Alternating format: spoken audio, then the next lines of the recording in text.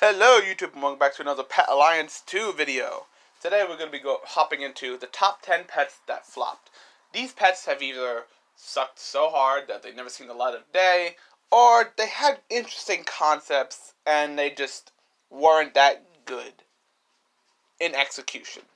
So without further ado, let's start off with Furdron. Oh boy, this has to be amazing. It's a dragon. What can go wrong? Well, unfortunately, Furdron is anything but good. It seems like Pet Alliance 2 just didn't know what to do with him. His stats suggest that he's supposed to be a tank, but there is no way in hell Furdron can tank. With 2 magical attacking innates, where his stats clearly suggest that he's supposed to be a physical attacker. It's just unfortunate seeing such a cool looking dragon be such a pile of garbage. And that's exactly where he belongs. Furdron is just another failure of the dragons that should just be thrown in the garbage and forgotten about. Number 9. Tornafin.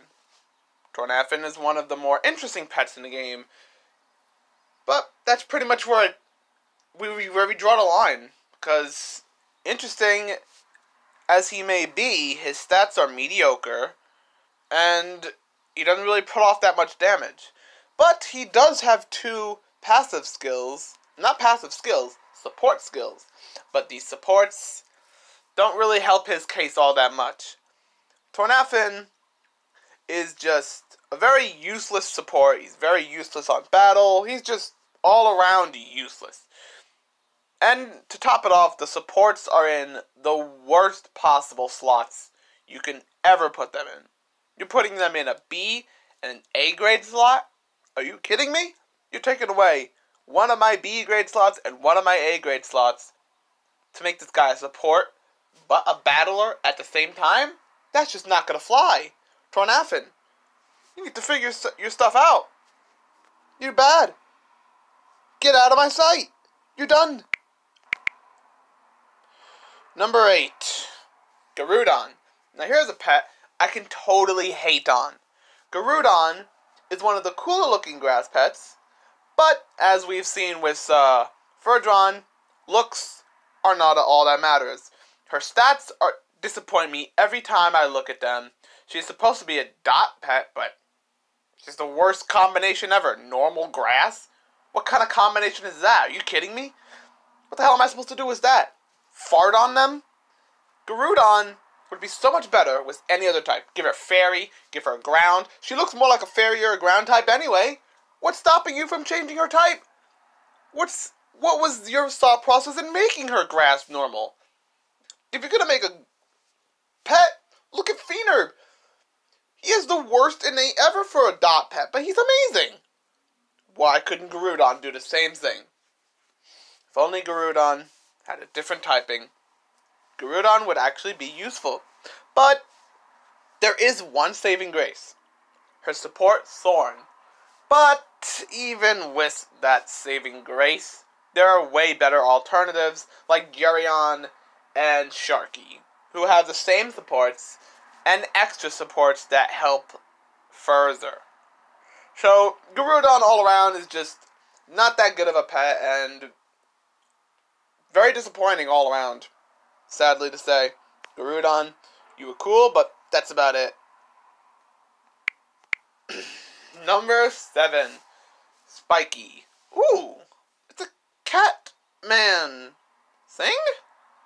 Yeah, besides the looks, don't let this furball distract you from the fact that he is god-awful. Take a look at his stats, and then take a look at his innate. Reflects damage. But he has the worst defense I've ever seen for a tank ever. And his HP is pretty mediocre too. I don't understand the logic behind this pet, but I do understand the logic of being terrible. And this pet is the incarnation of every single definition of terrible, all molded into one furball of disappointment. That is Spiky in a nutshell.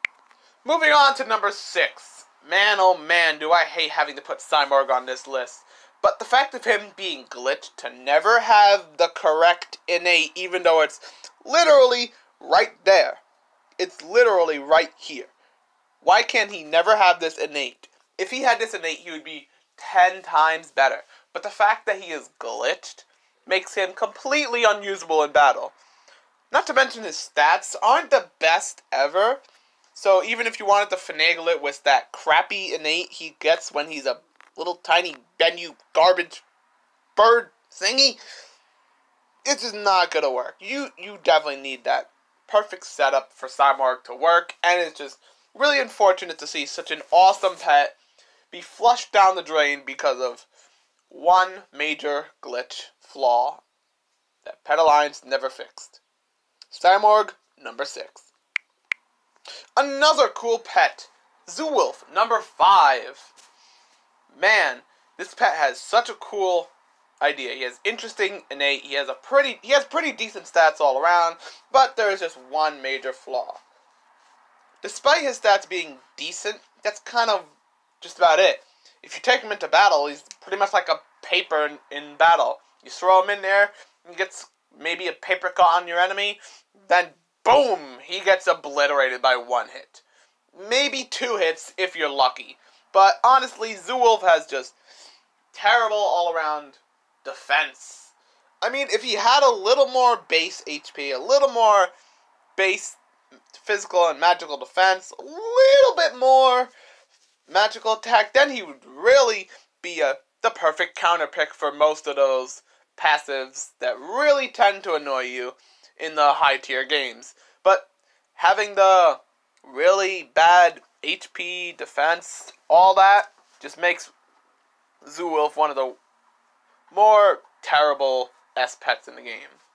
Sorry, Zoowolf, but you're number 5. Number 4, Radisaur is the weirdest robot you can ever lay your eyes on. He, whatever the gender is, has arms cutting out of the ears? What is that? Whatever. Looks aside, it's definitely not the worst pet in the world, but her HP and defense, 99.9% of the time, just like Zoowolf, this thing's gonna die very, very quickly. Maybe in 1 hit. No, definitely in 1 hit. Radisaur is just has a nice concept. It's pretty decent attacks and a little bit of decent speed, but really, if Radisaur just had a lot more HP, that would be fine. You don't even need to really cut in more defense. Just give her more HP, speed, physical attack, and this thing would be a monster in the battlefield. But sadly, Radisaur just falls on the category of just terribleness. So, Radisaur, number 4.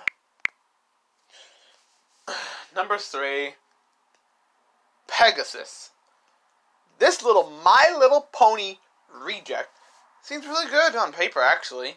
But then you realize when you take this thing into battle, you realize you're not doing much damage. And then you think to yourself, my stats are fine. What's going on here? It's like Pet Alliance 2's creators were determined to make this thing bad at all costs. It's almost as if Pegasus has a hidden ability to do minimum damage all the time. Even when you debuff the hell out of your opponent, which Pegasus is clearly a master in doing, it still doesn't really feel like Pegasus does all that much damage. Pet Alliance, what have you done to this thing? This thing was actually supposed to be not that bad of a pet, but it just ended up flopping on its side like some sort of wild animal. What did you do to it? What did you do to this poor Pegasus? That's Pegasus, number 3. Oh boy, this one's going to be controversial. Number 2, Aquavie. As much as I would like to say Aquavie is like one of the better S-pets in the game, Aquavie is really not all that impressive of a pet. Like, Aquavie is supposed to be a dot tank, I get that, but Aquavie really fails in that tanking department, as her stats are not really all that impressive for tanking. Like, if he had a little more defense and magical defense, he'd probably be able to do it, but like, he just has weakness to multi-hitters, he has weakness to dots all around, and even like a big pet like Ares can take him down. And he's a water type, for Christ's sake. Why does Aquavi feel like Undina's rejected poop?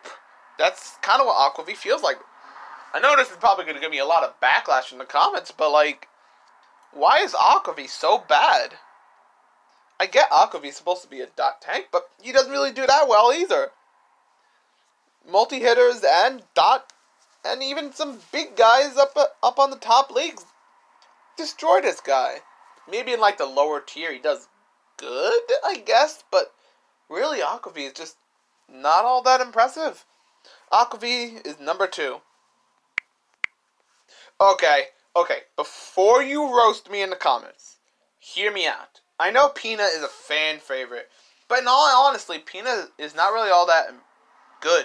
Her stats are nothing really to cry home about. Not to mention, Pina can't really take a hit very well. I know a lot of you probably won't like me saying this, but Pina is honestly not that good of an SS pet. Maybe sometime in the near future, Pina will get an X form that will revive her former glory, I guess, when she was earlier released, back in like 2 years ago, I guess. But really, Pina isn't really all that good, and will probably always stay on the lower end of the spectrum of SS pets. Sorry, but that's kind of how I feel about Pina. She doesn't really do all that impressive damage, and all these, yeah, I guess you can kind of make a crit build with her, but we already have like a way better, stronger Pina called Libra. Just use Libra if you want to use someone who can multi-hit and crit really well. I'm sorry, but Pina isn't really all that impressive. Pina is honestly gonna stay on probably the bottom of the SS ranking tier list for a very long time, until maybe she gets an X form, but until then, Pina will stay on the bottom. And that's gonna wrap up this video, guys. Hopefully you guys enjoyed this top 10 ranking of the pets that flopped.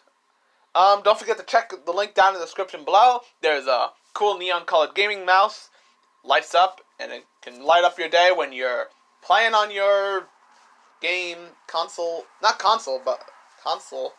No, on your laptop or on your PC when you want to do your gaming. And yeah, that's pretty much it. If you're new to the channel, subscribe, share a video, and like. That would be so appreciative, and I'll see you in the next video.